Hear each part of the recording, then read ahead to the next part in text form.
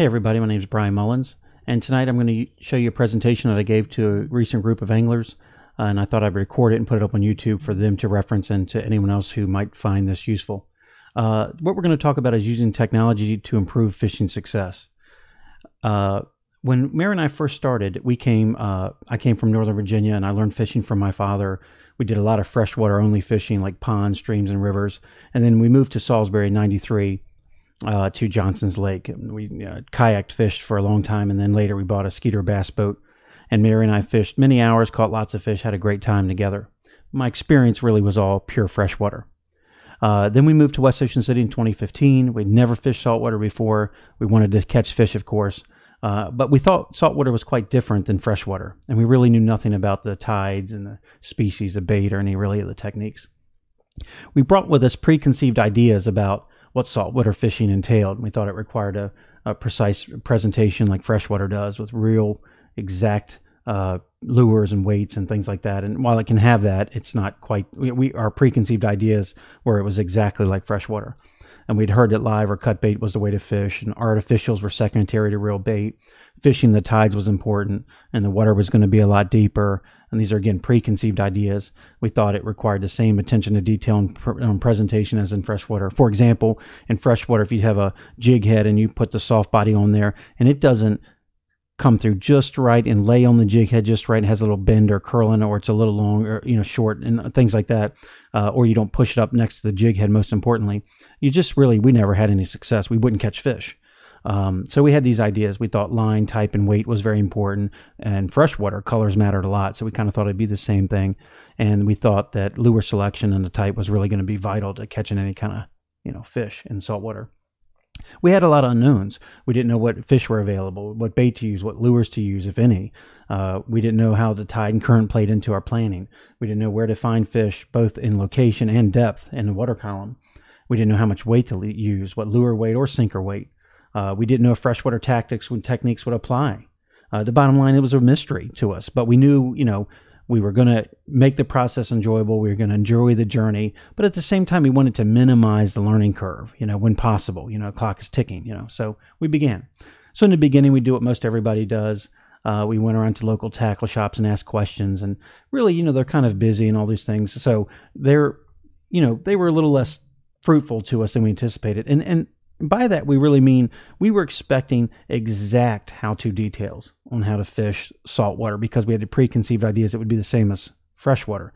And I'll give you an example of that. In freshwater, for example, if Mary was fishing with this grub tail here and was throwing the lure out and she was catching fish, if I had everything identical, same jig head, same weight, same spinner bait, same line, same everything, and I was using a different color, let's say like this one that's similar but not quite the same, I might not catch a single fish.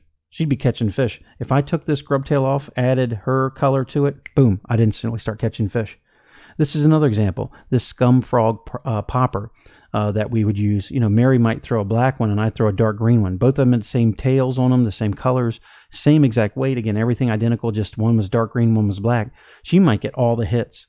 She might catch 2 bass and I didn't even get anything to explode on mine. I'd switch out to a black one and boom, we'd start catching fish together. So those things were real precise, and in freshwater, that stuff really mattered. And again, we thought that was the same in saltwater. Not that it isn't sometimes, but it's clearly not quite that picky from our experience. And in the end, we were probably a nuisance to them as well, where we were just kind of asking more questions and digging in, and they just didn't have the answers because they necessarily didn't need to have the answers. They weren't necessary. So I would talk to other fishermen I'd meet when I was kayaking or paddleboarding, and also on land. I also observed anyone fishing whenever I could, either on the water, the bridges, the jetties, 4th Street, stuff like that. So we learned a little, but it was just a little. And the realities are it was too slow for us. We needed to learn more. We really were excited and wanted to catch something, but there still were a lot of variables to us. So we began fishing, took some gulp, threw it out, and we started catching small fish like this. So what we did at that point is we started turning to technology to begin, learning how to fish. And all these that are listed here, I'm going to go through as quickly as I can and talk to you about some of the things that we started doing to help us get better in learning the fishery. And hopefully these things will help you out. So, for example, Coastal Fisherman has a digital archive, it's Facebook and people and fishermen you can follow, and other services like guide services on there, YouTube videos, YouTubes from others that are local or non-local. Google Earth, various websites, your sonar, and then we finished making our own videos. So I look at this as kind of like levels of learning. The first level for us was reading social media, just staring at things, watching videos, reading websites, and then trying to apply that to our learning and our fishing adventures, and then develop our skills and opinions based on what we watched or read, what we applied, and then what was working here and what wasn't working here at the time being. I'm going to give you some examples of just simply going into social media and finding out things. So this is from the Coastal Fisherman and Facebook, these next few slides. So this is Get Some Charters. He's a local guide, John here. Or no, that's Nick. He's with OC Guide Service. So he's going on here and he's got this 25-inch flounder, and he caught it on gulp and white swimming mullet. So, as someone who didn't know anything, you just make a note of this. Okay, there's these fish here. They're flounder. They're caught in the bay. So they can be 25 inches, and they like gulp, swimming mullet, whatever that is. So you make a note of it. Here's OC Guide Service John here. He says fish bites were on fire today. So here he says bag of worms and shrimp fish bites. So here, maybe that's shrimp and worm flavored, something called fish bites here. And again, you might have a clue from previous fishing, but easy to find out. But anyway, you make note of it. Here's a guy catching flounder on complete artificials. Then this guy here, John says tackle tip. Tipping your sabiki with fish bites is a ticket for cold water bait fishing. So when we look at these pictures too, you can always look around and where are they fishing, what are they using. Here I see this piece of lead on here, and looks like maybe a fish finder set up here. Maybe that drags behind it, just dangles in the water. Here's a sabiki rig. It's a teeny little setup with teeny little hooks. He's got little pieces on there, and it looks like fish bites is what he uses. And I'll take a note of where he's at. Maybe this is a spot that might have some of those kind of fish. Next example is a dude here. He goes out, fishes on something, the South Jetty.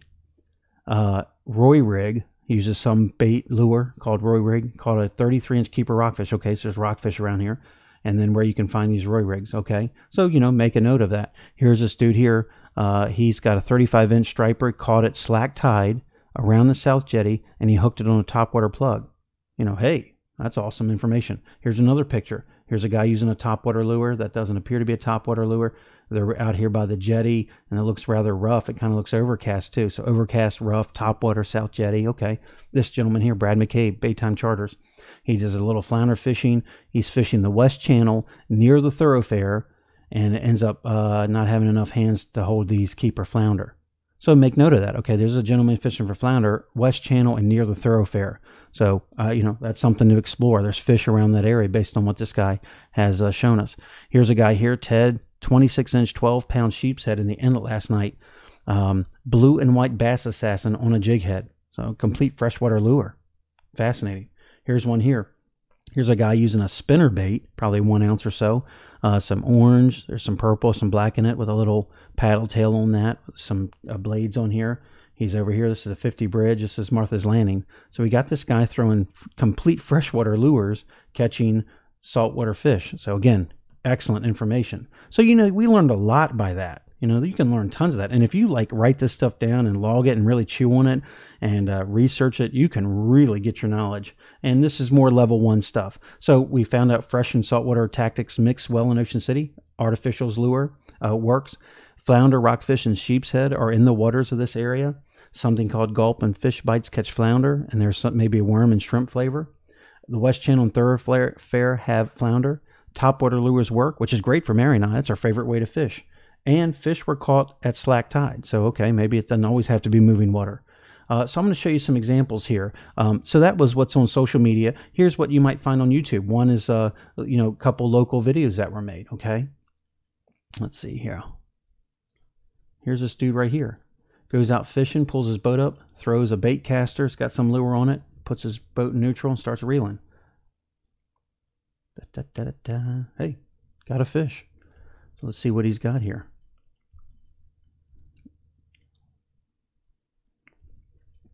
Pulls this thing up, and he's got a rockfish, and he's using an umbrella rig. If we stop it right here, we can see that here's hoopers, and here's the 50 bridge. So incoming tide, look at the sun angle. This is more of a morning type of bite. So probably a 10 a.m., a 9 a.m. bite. incoming tide, Route 50 bridge. Okay, sounds good. That's local. That's right here. Here's Scott Lennox, has a Hooked on OC, posts a lot of stuff. He does daily fishing reports, tons of information here. This video I consider exceptional. He actually shows you the species of fish in the bay, shows you exactly what kind of lures or bait to use, goes right through it. Hey, here's some shiners. He's talking about tautog. He might be talking about flounder. Anyway, complete, you go right through this whole thing. Continues to show you different ways, different things he's using to catch, different types of fish. So quite lovely. So boom, right on YouTube. Things to learn right there. Make notes on it. Here's some examples of YouTubers that are making videos that are in different locations but catching these same species, okay? Here's a gentleman, and I would recommend this guy, John Skinner. He's just sitting here talking about his exact setup on using this. So he's talking about using this bait caster and this longer butt on this rod. He's showing that this little setup he's using and why he likes to use it. He goes through and shows what kind of weights, lures he uses and the sizes of them. I mean, incredible information here.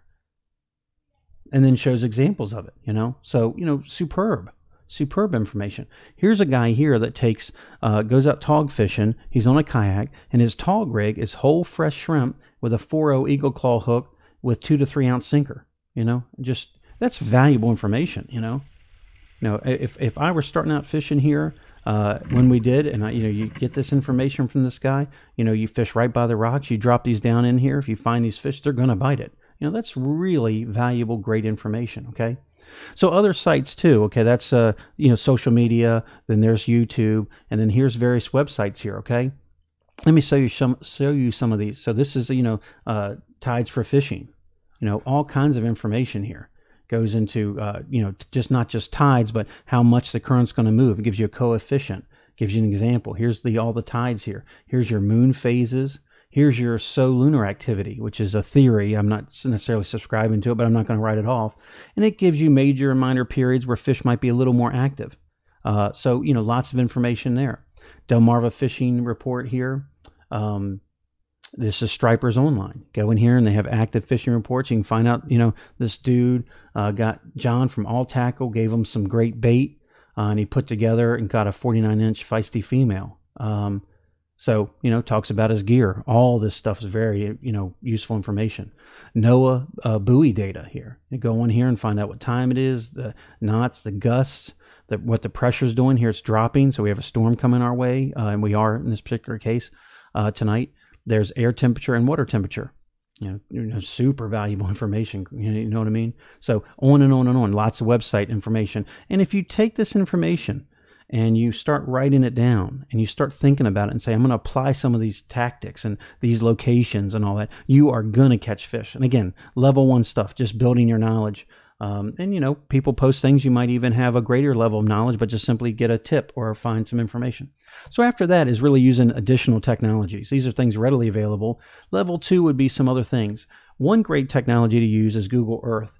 They update these satellite photos every once in a while and update them on their programs, and you can come in. You got specific location data here, and you can go around and look and see around your fishery where you can fish and get your boat, at least in the bay anyway, and get some ideas on some tactics. That picture with John Prather with the fish bites, he was right here. So if you use a sabiki rig and fish bites, you might go to this spot. You may be able to catch some bait fish. Who knows? It's certainly something to try. Certainly this channel here I knew nothing about before I started looking on Google Earth, and there's a nice deep channel where I would obviously be fishing this area over here. And there's certainly less traffic than over here, so that'd be a great place to fish. Right here as well. Look at this nice sandbar up here. There's obviously a transition here. I'd be looking for flounder here. You could also take this and say, okay, this is a bit shallower. It looks a bit deeper on this side. This might be the deepest section, and you might plan there. If you're wanting to fish more of the channel, this might help guide you a little bit as well. It just gives you some ideas. This is a great example. We actually used this last weekend. looking at Google Earth and notice this little dip here that we weren't really going to get to on a boat. Certainly you could do that on a kayak. But there's a nice little transition on the end of this. Let's see if this fades out. Obviously transitions elsewhere. So down here, there's this transition here. We fished this little transition as this fell off, and they were flounder sitting here. They were there. Google Earth gave us some ideas on doing it. And obviously if we're out fishing, you see other boats catching fish, you're going to make notes as well. So this area looks real nice too. There's a little channel here.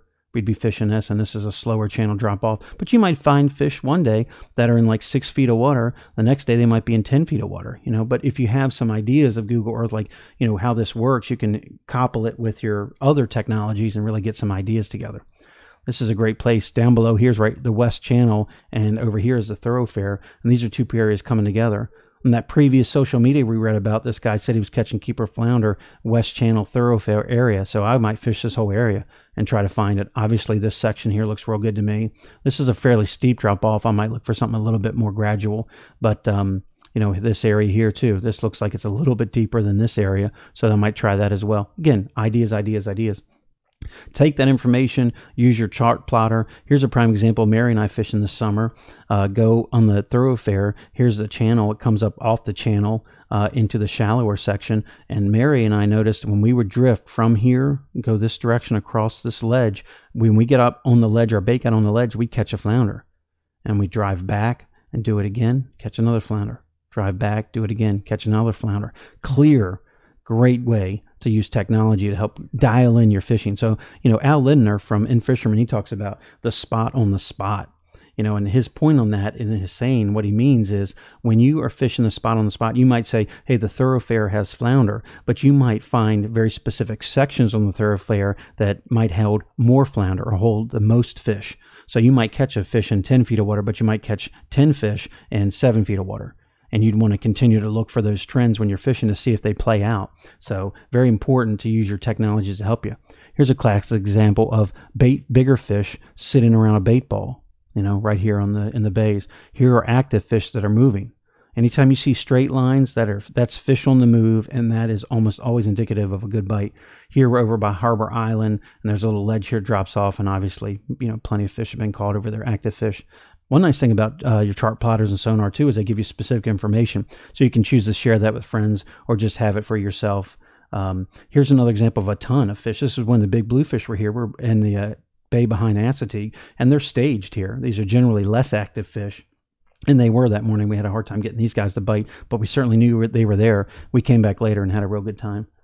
Side scan is a newer technology that's really great too. The ability to map out the structure underneath you is pivotal, and it really will help you catch a lot more fish. Okay, allows really detailed visuals at the bottom. You can combine that with your chart plotter and allows you to develop a really good fishing strategy and find fishy areas, and then you can get a lot more detailed drifts using the mapping software.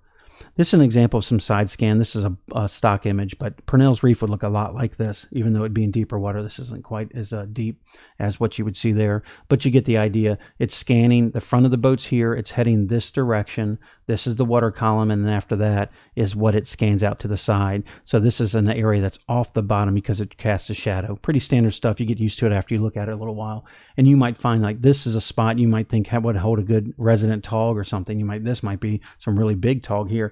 You can literally push the screen with your finger. It creates a cursor. You can make that a waypoint and label it. And you might label it here too. And you might say, I'm going to try to see if the drift's coming this way. I'll set up so that I can stop over this or throw the anchor and stop right over this based on your chart plotter and try to drop around this. You might hit this and, bump, drop it down in there and boom, flounder or a tall tog or something like that. So it really can help you dial in. You can use it. This is not the inlet, but the inlet actually looks a lot like this in certain spots.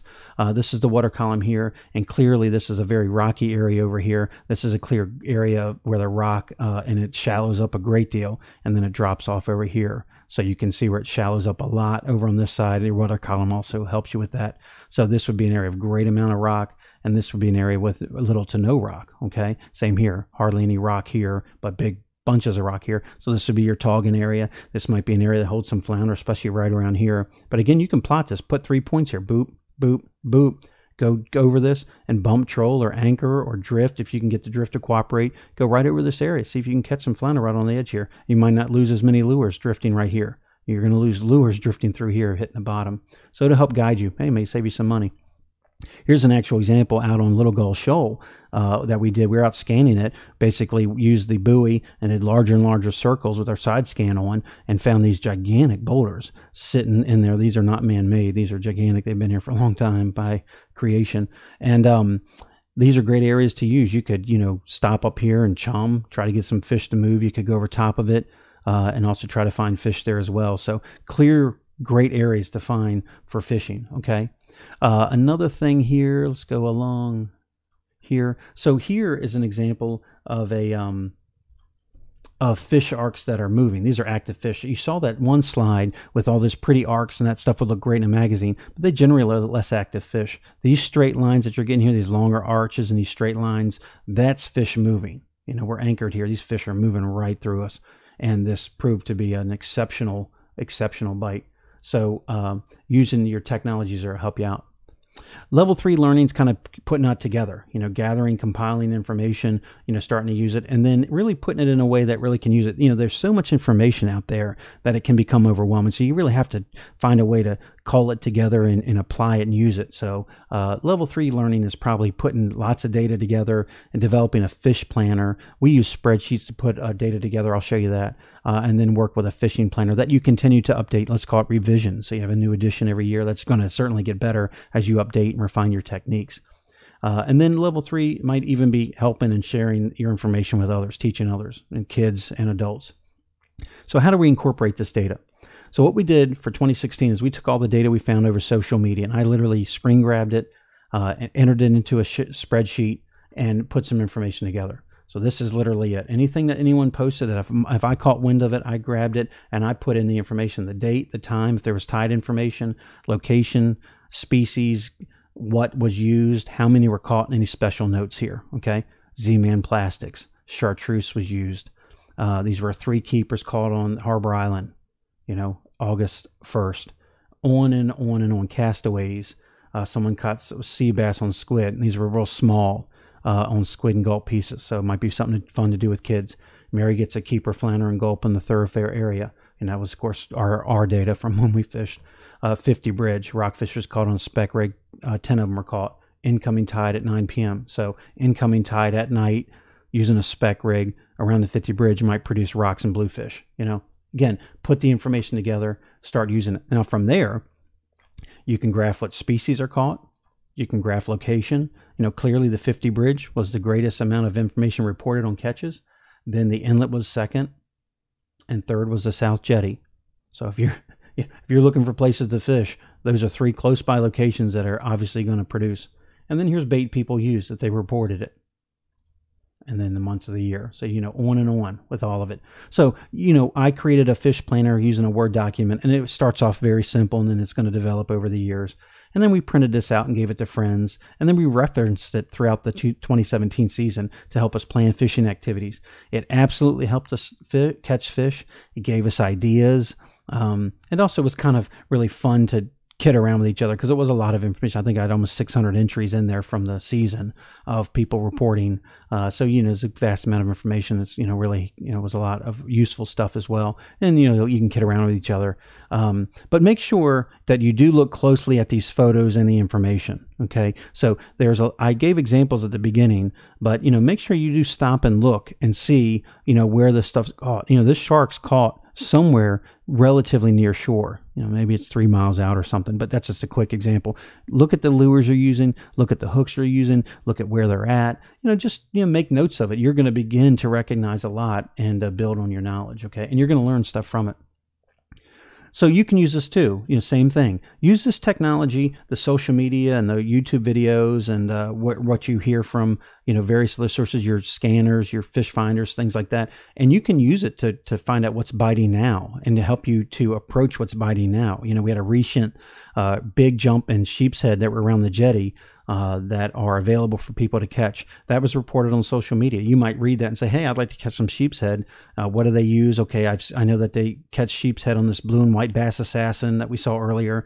I know that they like crabs and crustaceans, and you can buy some of that. I know they're around rocks. You get the idea. You can use all this to start fishing now on what's happening today. You're also going to get a lot of information on what lure to use, when and where, the tides, and all that kind of stuff that the image tells you and the information tells you. Log that information, and that can be different based on your skill level. Okay, so what's important to you at a certain skill level may not be what's important to someone else at a different skill level, and you can, tailor that to your specific amount of experience. Make sure you go back and study this information, though. It doesn't help you just to enter it in it. You have to go back and look at it, make a plan, start referencing it, start using it. Also, what we do too in freshwater fishing, we always used an approach called FLP, and that stands for Fish Location Presentation. So whenever you're on a freshwater location, it's not uncommon at all, and it's wise for the fishermen and women to split up tactics. And then, so if you say we're going to fish for flounder, that's the F. We know that they're located in the West Channel in the thoroughfare, so we're going to try fishing there. That's location. And you have to figure out presentation. Now, there's various types of presentation. There's gulp and there's minnows, and, they bite on sand fleas, and, they bite on hard lures too, and, you can jig them and, all kinds of stuff, right? So split it up on the boat. Have someone use gulp. Have someone use fish bites. Have someone use, an artificial gulp. Have someone use sand flea if you have it around. That kind of stuff. Just split it up, talk and communicate, find out what begins to work. Because I guarantee you, there are days that flounder want shiners and they don't want gulp. There are days when they want gulp and they don't want shiners. That's a fact. So split it up. That'll improve your ability to catch fish. Try different techniques, try different lures, and try different locations, okay? That's how you can use this information to help you get better. Now, what we began doing in this year is I got a GoPro for Christmas, which was wonderful. And then I use a software program called DaVinci Resolve to edit these videos. It's free software. It's actually extremely robust. My background, and so is Mary's, is in television production and journalism. We have different careers now, but that's what we did then. So we were kind of comfortable with this stuff. And we really mainly wanted to do this to capture these moments with our friends and family, all of us having fun catching fish, and we wanted to watch it over the wintertime or during downtime and just enjoy it. We also then kind of transitioned into trying to want to help other people learn how to fish. Where we work, there are people that come up to us and say that they fish, and we ask them, how did they do last weekend? And they'll give us stories about fishing for 2 or 3 hours and never catching a fish. That is just not in the cards for Mary and I. Not that we don't get skunked, not that we don't have bad days, but it is rare to fish that long and not pull some kind of fish out of the bay. So I just began talking. We began talking and all that. And you find out that, even though I consider Mary and I relatively newbies to this fishery, and we are, evidently we have something to offer. So we wanted to do that and also promote the joys of fishing. So let me give you an example of this here.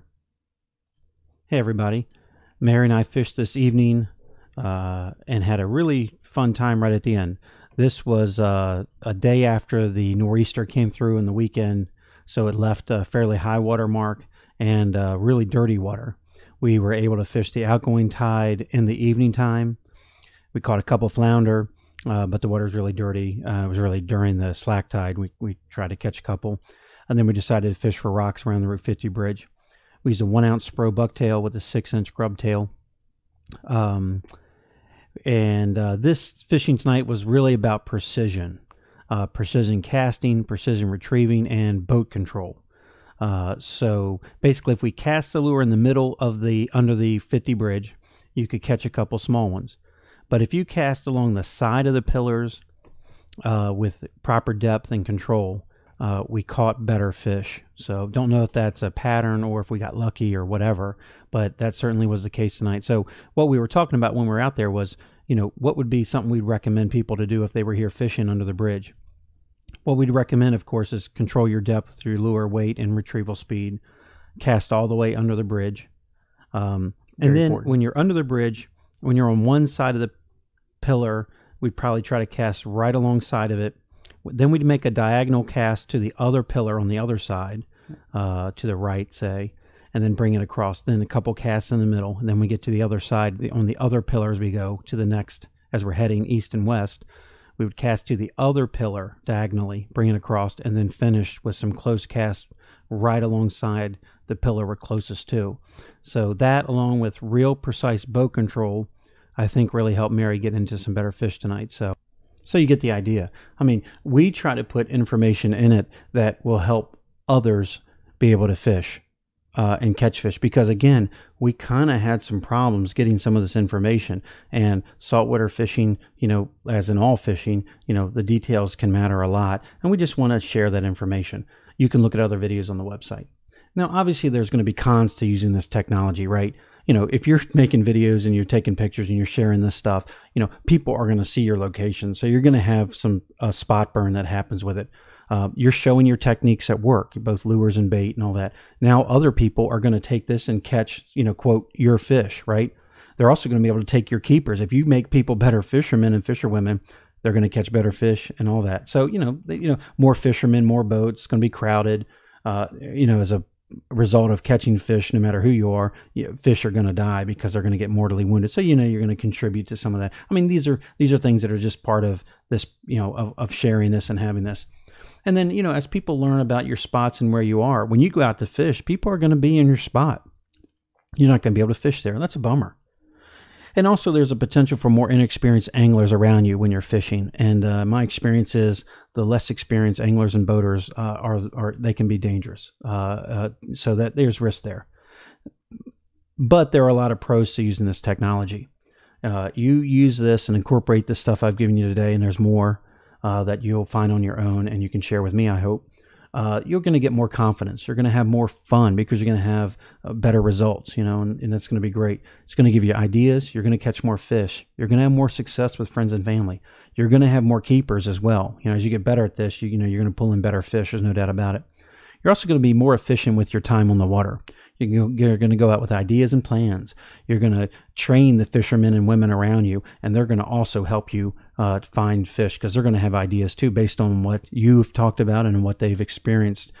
You'll also continually refine your tactics and techniques. I've seen people catch flounder on bacon. I've seen them catch stripers and gummy worms. Shrimp is something that no one around here was talking about until after I saw a video and went into the tackle shop, and the guy said, "Oh yeah, some old timers use shrimp."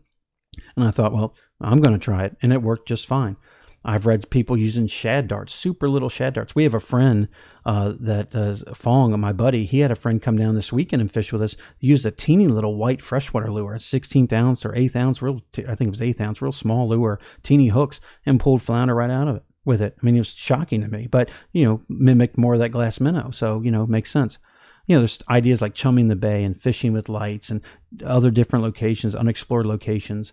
You're going to have more knowledge and you're going to have better results when you go to other locations. So say you go take a traveling trip to South Carolina, Florida, wherever to fish, obviously the better you've worked at improving yourself as a fisherman, fisherwoman, the better you're going to be at other places.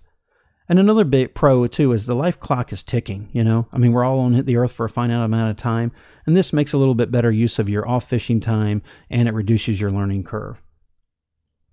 Another big thing too is you can pass this along and help others learn. Who doesn't want to help a little child learn how to fish? Big Bird is an example of a gentleman who shares his knowledge readily to people, and we appreciate it greatly. It helps us be better fishermen, and he gets a lot of joy out of it, just like we do, and we do appreciate it. Here's another young man. He's going to college. He's down here on internship. He watched some of the YouTube videos. He said he had a boss. He said, "Hey, you take me out on your boat, I'll catch you fish." He relied on our information, caught some nice rockfish under the bridge using the 1 ounce bucktail. Then he whacked some blues. He said, "Being new here, I really appreciate your information. It has resulted in me getting on a lot of fish right away." And he thanked me. So, it's great. So, from here, you go beyond that. Some people really share very specific advanced information, I would call it, and this is stuff we all can learn from, even if you're very experienced. I mean, this is, you're going to learn something new by exploring some of the technology. Here's a gentleman, Matt Ellis, who really likes to catch tautog and flounder. And he spends a lot of time working on his flounder techniques and his skills, and it shows. And he recently won a tournament because of it.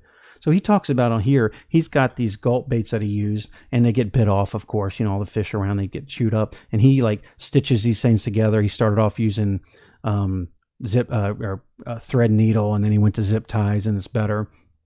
He also takes his jig heads, and he believes, it's his theory, that if you make some squiggles and some contrasting colors on the jig heads, that it helps the flounder see the lure and bite better. And someone like Sean Kimbrough, who talks about light tackle in the Chesapeake Bay, he was a firm believer in contrasting colors for stripers. So these guys give very specific information. So he's talking about when he fished as well, hour before the end of incoming, and he had 0 bites. Talking about the noise on the bridge. And then as soon as it went slack, the fish went nuts. He says just about every drop for 15, 20 minutes, boom, boom, boom, fish, fish, fish. And then, boom, nothing, not even a bump. So, very important information. Okay, slack time can be a really great time to fish the 50 bridge, and at night, there are lights there. I didn't even think flounder bit at night. I mean, we caught one as a fluke one time, no pun intended, and, couldn't believe it was biting at night. But around the bridge, they're going to bite at night. Flounder are very aggressive. Here's another one. He likes to fish night, couple hours around the high and low. He starts off fishing shallow water and sandbars, and he jigs his bucktail with a teaser above it aggressively. He adds a pause in the jigging every now and then, and it seems to trigger a strike. That's great information, because that works. And then he gave the fish away. So on and on and on. This guy, just great information. There's really good advanced knowledge out there. There is something for you to learn. So the future plans for Mary and I and the fishermen and women we're around is just to create a more accurate fish planner through research and our time on the water. I'd like to get the GoPros underwater to observe things. I know other people have physically gone down and scuba or snorkeled and looked around, and that's really cool. I want to take the GoPros and do it. The side scan technology we're going to continue to use more and more to develop bottom contours, get educated on the bottom, find fishy areas, and then we're going to all use these things to refine our techniques and become better. One added benefit for me is my wife likes to fish. If I get her on fish and she has a good time, it helps me spend more money on fishing and more time, which is all a big plus for me. There's other technologies out there too that we might use down the road. Different fish finders are out now, 360-degree scanning. Maybe there's some other social media to look at I haven't. There's also other theories and all to check out. The solunar charts, the barometric pressure, which I think is fairly accurate, certainly the moon phase. It's just something to look at. I haven't looked at it too much, except full moons at night, rockfish-like. I mean, that's just something I know, from going out there and trying it. The use of drones. My buddy has a drone. He loves to shoot video with it. There's certainly ways. There's other video on my YouTube channel or on my personal channel, Brian Mullins, that has aerial footage in the winter, and it drives around just around our village here in West Ocean City. You can see the bottom very clearly, and it's actually video. It's not Google pictures. It's actually video. So thanks a lot. I hope this helps you out. Please give me feedback if you have any technology you use and you can put A and B together to produce some fishing results. I'd love to hear about it. Leave a comment here, whatever. And I hope you guys use this. Hope it makes you get some better fish, and I hope it allows you to have more fun and allows you to help share this great, enjoyable activity with other people.